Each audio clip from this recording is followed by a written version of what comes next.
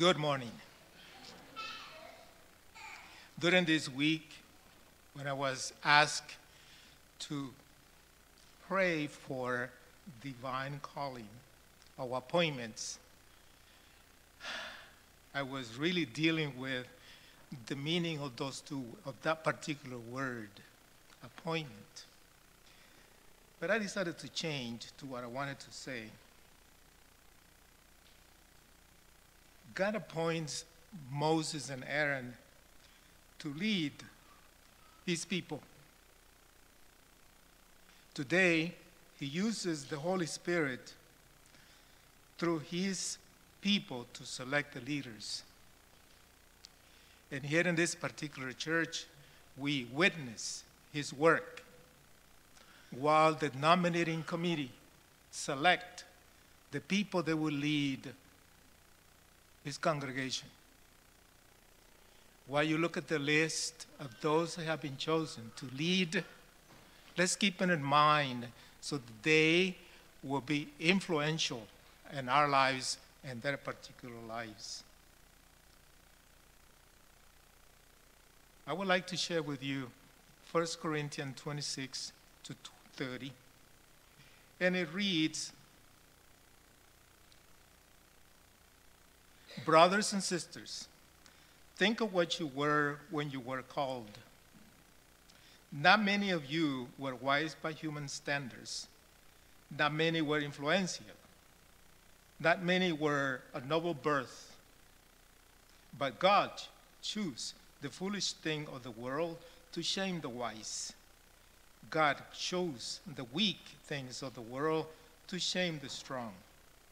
God chooses the lowly things of this world and these things and the things that are not, to nullify the things that are, so that no one may be boast before him.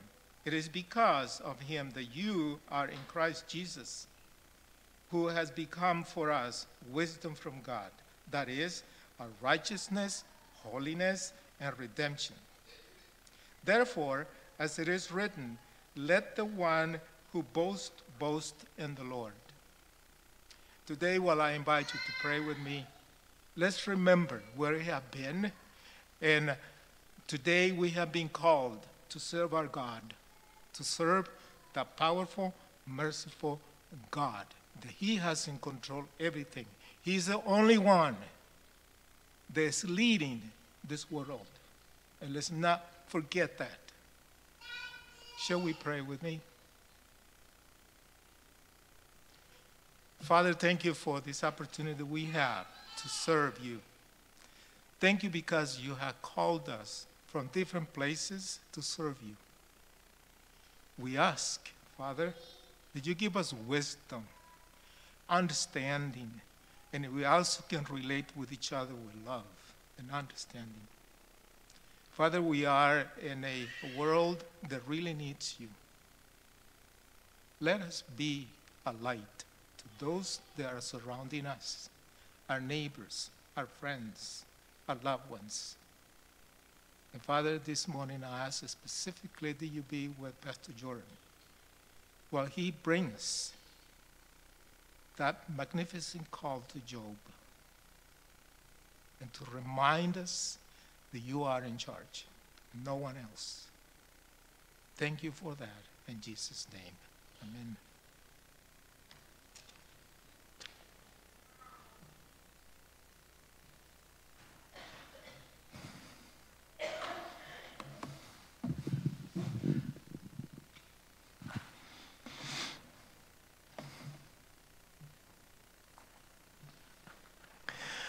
Do you know what it means to begin a story in media res? Have you heard this before?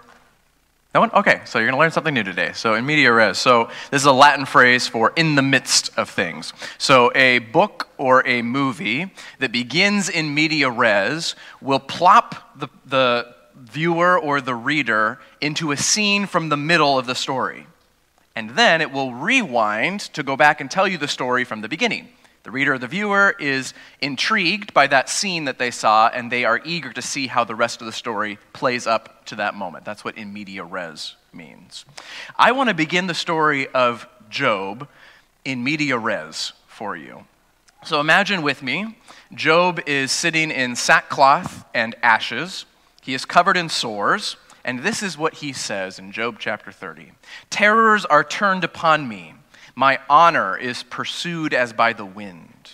My prosperity has passed away like a cloud, and now my life ebbs away. Days of suffering grip me. Night pierces my bones. My gnawing pains never rest. He throws me into the mud, and I am reduced to dust and ashes. I cry out to you, God, but you do not answer. I stand up, but you merely look at me." Talk about rock bottom. Shame, pain, the silence of heaven. If you have ever asked, why God or why me, then there is a book in your Bible that is meant directly for you. A story that wrestles with these difficult questions. Now, we're going to get to this part of the story eventually. Today, we're going to rewind and we're going to get the story started. To do that, I just want to start by giving you an overview of what this book is. You can turn to the book of Job in your own Bible if you'd like to, as we do. First of all, the main character's name is Job. Looks like Job. It's pronounced Job. I'm sure there's many people who are new to the Bible that turn to this book expecting some career advice, and they're going to be wildly disappointed. So Job belongs to a section of your Bible that we call wisdom literature. And this is one of the most important things to note about this book right from the start. This is not a book like the books of Ruth or Esther that just tell you the story of a person. Now, we do learn the story of Job in this book, but the style of how it is written is meant to engage the reader differently. So wisdom literature in your Bible primarily includes what three books? Job is one of them. So Psalms has a lot of it, but yes, it has a lot of wisdom literature in it. Proverbs was one of them, and the other one, Ecclesiastes. Yeah, so those are the main three. Psalms had a lot of wisdom literature in it as well, though. So these writings grapple with the foundational questions of life. And in the case of Job, it's how do you make sense of suffering and the goodness of God? Now notice, this question is not something that has appeared on the scene with the rise of modern skepticism. For thousands of years, believers have wrestled with this issue. Why do bad things happen to good people? This question sits in the minds of many who read the story of Job. Now, I think that that's actually not the best question to ask of this story, but we're going to get there in a moment. Now, another thing to note about Job is that this is one of the most literary books in your Bible.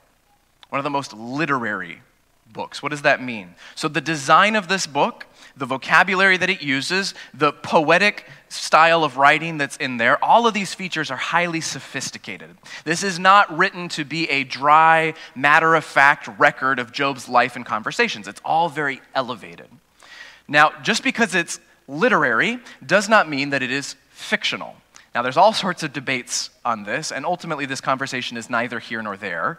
I believe that this is a true story of a real person named Job and his suffering. However, it is told in a very elevated style of wisdom literature. Why? Because it's trying to explore difficult questions of life. Now, because of this style and this genre, this book is meant to be meditated on slowly, not sped through like a novel.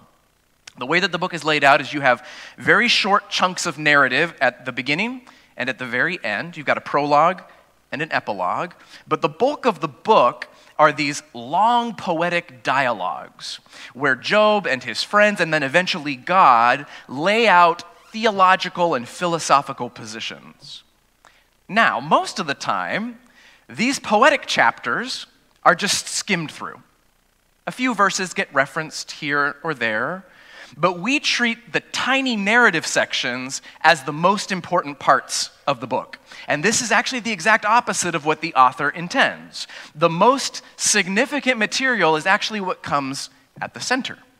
The narrative parts are there to just set the scene and wrap up the story at the end. So, in weeks to come, we're going to dive into that bulk of the middle. the poetic stuff. Today, we're just going to work our way through the prologue, though. So if you're there in Job chapter 1, we're going to start right from the start of the story. Job 1, verse 1. In the land of Uz, there lived a man whose name was Job. This man was blameless and upright. He feared God and he shunned evil. So I should say that the book of Job is pretty difficult to place geographically and chronologically. We don't exactly know where the land of Uz is, nor do we know when this story is taking place. The general consensus is that Job is one of the oldest characters in your Bible. He's a contemporary to patriarchs like Abraham. I think that's probably right. There is some disagreement about when this book was written. Did Moses write this? Was this a story that was passed down orally through generations, and then centuries later someone else wrote it down? It's not really important for understanding the message of this book, but there's debate on this.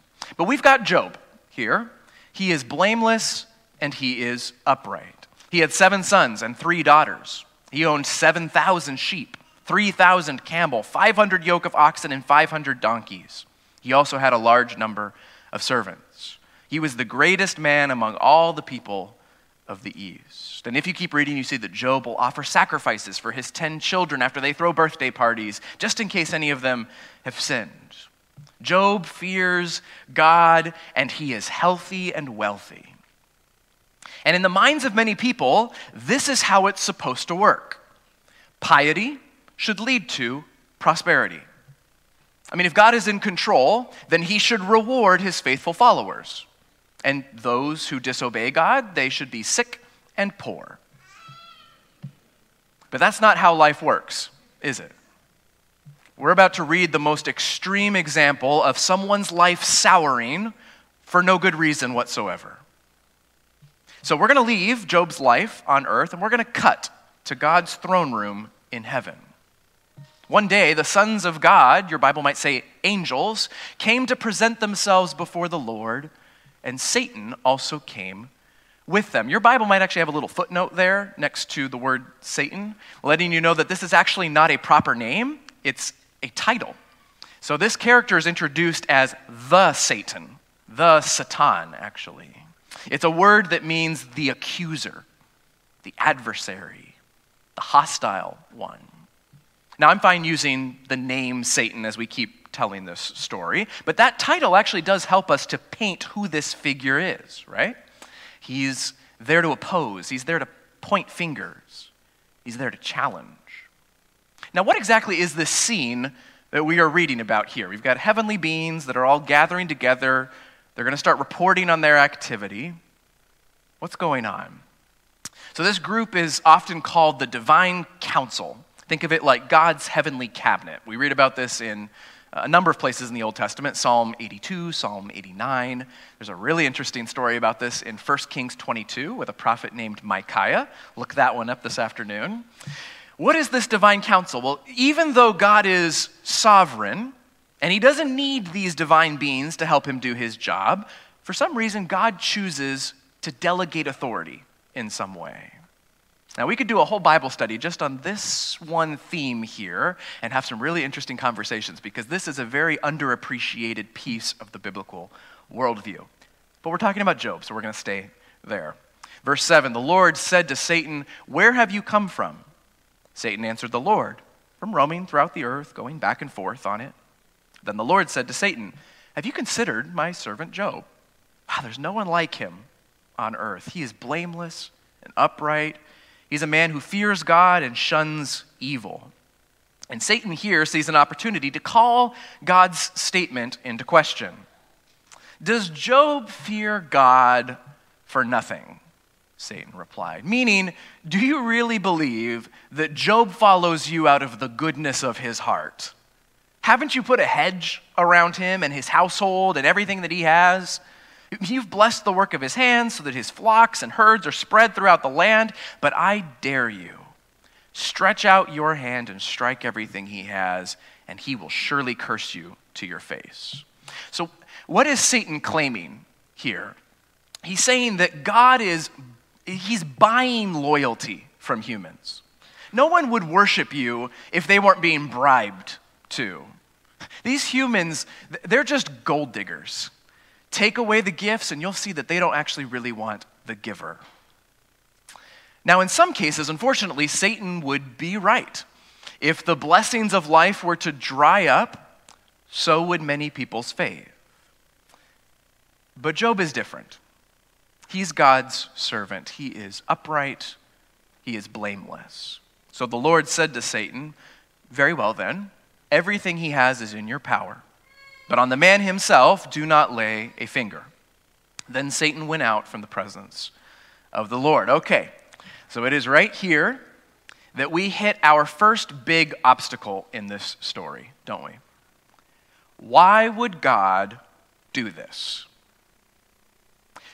Job is innocent. I mean, God even said so. So why would God engage in this wager? I mean, I spent many years wincing at this part of my Bible. I mean, how are you supposed to read this and not feel suspicious of God? Am I really supposed to surrender my life to a God who is willing to ruin it on a whim? If any of those questions resonate with you, if this part of the story leaves you unsettled, good. Good. That is exactly the headspace that you are supposed to be in as you read this book. Because eventually, Job is going to feel this way as well. But before we move on here in the story, let's register a couple of things that are important. First of all, did you notice that God tweaked Satan's request slightly? So let's go back to what Satan asked. Now stretch out your hand and strike everything that he had. What does Satan want? Yeah, he wants God to strike Job's life. And what did God say in response? Fine, but you do it. So God might authorize this suffering, but he won't author it. Now that is just a cute little pastoral phrase, and for most of us that's not going to be all that helpful. I mean, if Satan is the one specifically doing it, fine, but God is still complicit in this. So what really is the difference? I hear that, but I want to let you know that this distinction really, truly matters. The Bible does not teach that evil comes from God. Even if God allows certain things to happen, tragedies and disasters and diagnoses do not originate in God's imagination or initiative. Now, can God do acts of judgment on people? Sure, he can. But that's not the story that we're reading about here. There is an enemy who is at work, and he ultimately is the one to blame. Now, that does not brush aside the frustration we might feel of why God would allow this to happen to Job, but it does reframe this story in a really crucial way. Satan's hand is afflicting Job's life. Now, let's think about the nature of this test. Who is the one trying to prove something here? Yeah, is it God or is it Satan? It's Satan, right? God doesn't call Satan in order to prove a point. Satan is the one who raises the challenge. God knows from the start that Job is going to pass this test, so he doesn't need to play a game in order to test Job's loyalty. This is Satan's game. Now, connected to this, an even more important question. Who is on trial here? Is it Job?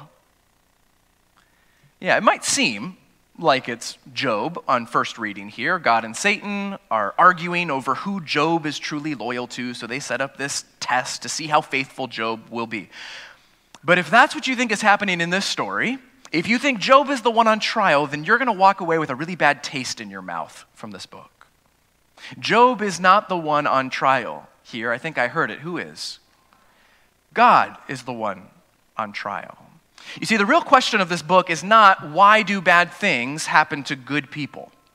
That question is all over these pages, but by the end, no one ever really gets an answer to this question. Even we, the readers, who get to see some of what happens in heaven, we still don't know why God would allow this to happen to Job by the end. We're just as confused as Job is. If this is the question that you come with, you're going to walk away feeling frustrated.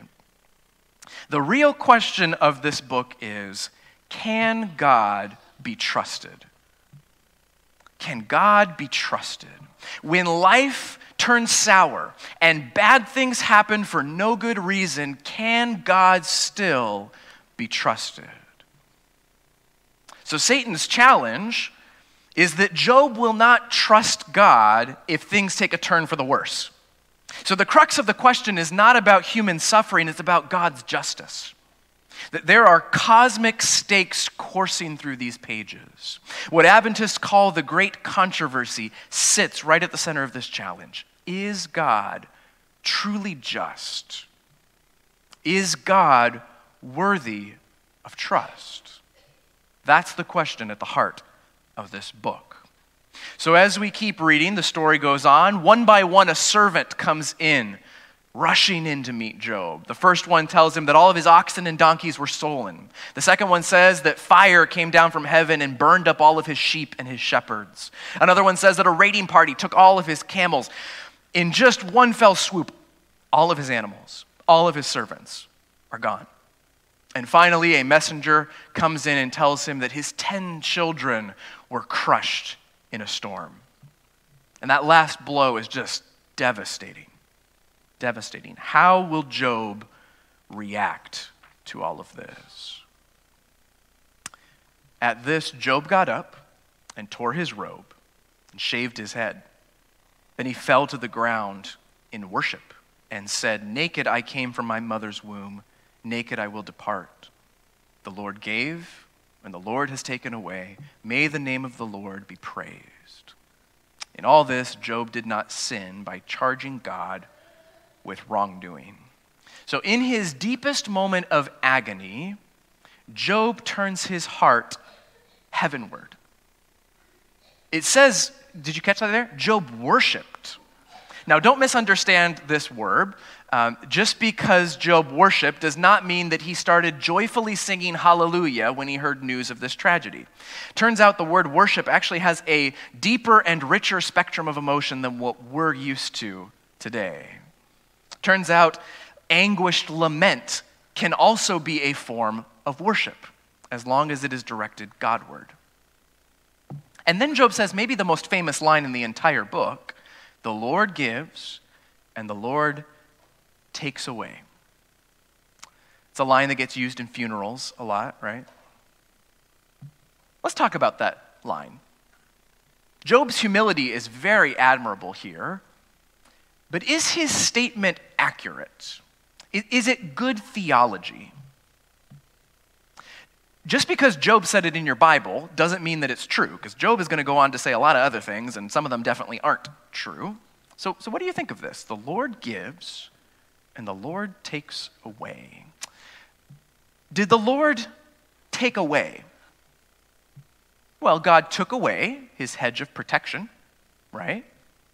But did God do this to Job? Did God destroy his life and kill his children? I mean, explicitly, no. We talked about this already. It wasn't God's idea. It wasn't God's hand at work. However, that last verse, let's be fair, does say that Job did not charge God with wrongdoing by what he said. So maybe by him saying the Lord takes away doesn't imply that God is culpable for the bad things that have happened to him. But what do you think? We're going to talk about this more in a future week. But here's what I want to say for right now. I don't have an easy answer for you, but what I want to point out is that I think Job is trying to have an easy answer here. There is complexity to how God works in the world that Job is trying to oversimplify here. And while the story commends him for not speaking against God, we're going to see that this posture that he has right here is not sustainable. He is going to start to crack under the emotional pressure of what he's feeling. So moving on, at this point, Satan has been proven wrong in the story. Job had more faith and more integrity than what he expected. So at the next divine council meeting, Satan comes into God's throne room, tail between his leg, and and legs. He has 2 legs. And God tells him, hey, what about my servant Job? Have you considered him? There's no one on earth like him. He's blameless and upright, maybe you've noticed. A man who fears God and shuns evil, and he still maintains his integrity, though you incited me against him to ruin him without any reason. So actually, a better way to translate that last phrase there, without any reason, would be without just cause. So God is even saying flat out, Job's suffering is unjust. He does not deserve this. Satan's not convinced, though. Skin for skin.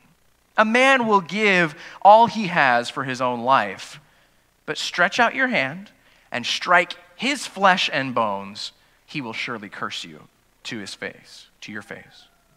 So Satan says, hey, Job might be resilient, but deep down, he is selfish like everyone else. Hit him with the suffering, and he'll crack. Well, the Lord said to Satan, very well then, he is in your hands, but you must spare his life. Again, if you're bothered by this, don't feel bad. My advice to you would be invest those questions you have into the story as you read it. So, verse 7, Satan went out from the presence of the Lord and afflicted Job with painful sores from the soles of his feet to the crown of his head. Then Job took a piece of broken pottery and scraped himself with it as he sat among the ashes. That line about scraping with the pottery shard is the grossest thing I can imagine. Yuck. Now, if you're Job right now, what are you thinking? What are you feeling right now? I mean, if everything in your life was taken away from you in an afternoon, and now you've turned into a human scab, wouldn't you be tempted to think that this is some form of divine judgment? I mean, even if that's not part of your worldview already. How could you not think that?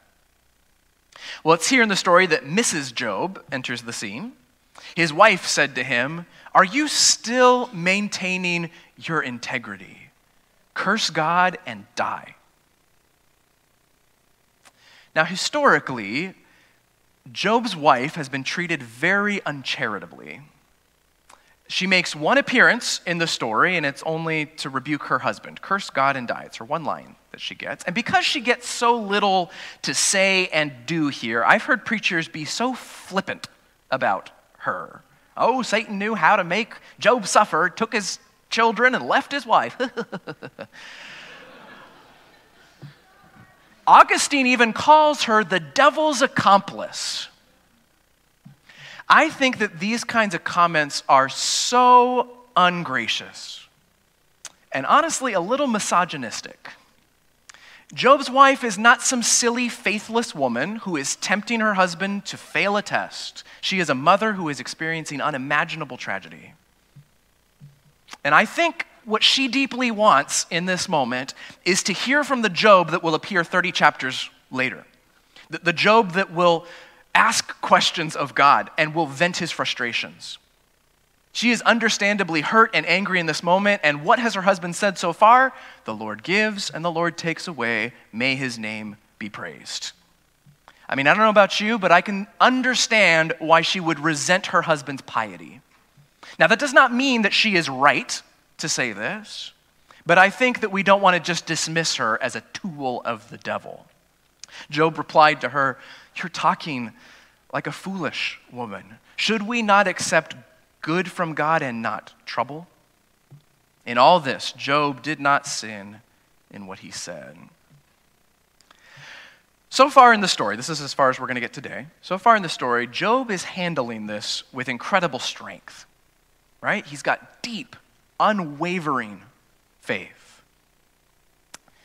But there's more to the book. The stage is set, and we are actually just getting started. What follows from here are 40 dense chapters of poetry. Ideas will get unpacked slowly. Emotions will spike high and low. And after a while of reading this, you're going to start to think, why can't my Bible just be straightforward? Just give me an answer and be done with it. But you know, maybe the pace and the length of this book is meant to teach us something. That there is no shortcut through grief. There's no quick answer that is going to take your pain away. If you're troubled by God allowing the death of Job's children, then you're exactly where the author wants you to be. You should be bothered. If you're wondering why a good and just God would allow this to happen, then pull up a chair and sit next to Job. Because with enough time and enough terrible counseling, Job is going to start to wonder these same things as well. One commentator said that this book stirs up two kinds of questions. You've got armchair questions and wheelchair questions. So armchair questions are the things that we like to speculate about from afar. Abstract notions of human suffering and God's justice. Wheelchair questions are the aching burdens of someone in pain. First-person experiences of some of Job's hardships. Now, I don't know which kind of questions you brought with you today, if any. Maybe you're really engaged with this subject intellectually. This is a tricky, puzzly thought experiment, and you would love to know how to think rightly about this. If that's you, I am so glad that you're here. I hope that you will continue to stick around in weeks to come. But maybe all of this is hitting you more deeply, more emotionally, because these dilemmas are not abstractions. They are your waking reality. You're struggling to know what God is up to in the mess of your life. You're wondering where it is that he went. If that's you, I want you to know that your questions are valid. And I hope that you will take them to God and to his word. But I do want you to have the right expectations. Many find the ending of the book of Job to be emotionally unsatisfying. And that's because the questions that we often bring to this book are not always the questions that it's trying to answer. We want to know why God allows suffering, but this book is really about whether or not God can be trusted. Can God be trusted? And here's what I'll tell you. The more that you sit with this book, I'm not talking just over an afternoon, I'm saying over the course of years. The more that you sit with this book, the more you will find that this is the question that really matters. Can God be trusted even when his ways are a mystery? So, as we close, I want to leave you with some more questions to think about. Or to talk about with someone. Maybe you're going on a hike this afternoon. You can talk about some of these things. So I invite you can write these down. You can take a picture of the screen. Think about some of these things today, throughout this week. I want you to register what you are thinking and feeling as we engage with this story. So I'll just go through them. How do you feel about the scenes in heaven? Why do you think they are included in our version of the story of Job? How would Job feel if he knew what was happening in heaven? Would it help? Are there parts of this story that bother you? How do you feel about Job's response in suffering? And that last question is the one that I really want you to think about going forward throughout this series. How are Job and Jesus connected? Job is described as righteous and blameless. God calls him my servant. And then he endures unimaginable suffering. Can you think of another suffering servant in your Bible? So the question is, how does the story of Job illuminate the story of Jesus? And how does the story of Jesus help us to navigate the story of Job? Well, we left our friend Job with some unanswered questions, and I'm going to leave you with some unanswered questions as well. Would you bow your heads for prayer? Father in heaven, part of life is questions and doubts, and I thank you so much that we have a long and thorough book that wrestles with these things. There are not easy answers to make our questions go away, but I believe that the longer we spend time with you, with your word, and with each other, our questions can start to change and evolve. And our pain can start to fade in light of what we learn about you. I pray that you give us perseverance and faithfulness in our own struggles. I pray this in your name. Amen.